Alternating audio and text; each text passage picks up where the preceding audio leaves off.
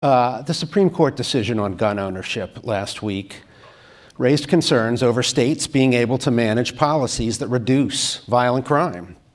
Then Congress passed legislation, which the president signed, imposing some gun control measures, though many would say they're small steps. So we'll start with you, Mr. Attorney General, and first with the Supreme Court decision which invalidated a New York law that was over 100 years old on carrying a gun in public. How will that affect public safety in Minnesota and nationwide? Yeah, the Supreme Court has just made our city less safe.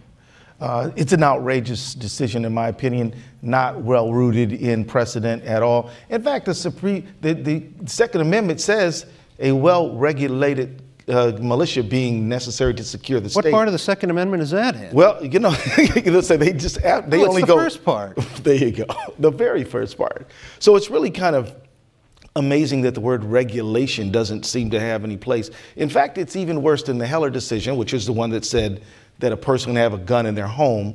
That one we could live with. But this one goes further. It's outside the home. And our biggest problem, in my opinion, is the accessibility and the proliferation of guns to people who would otherwise would settle it with a fist fight or maybe a shouting match, accelerates into a deadly outcome.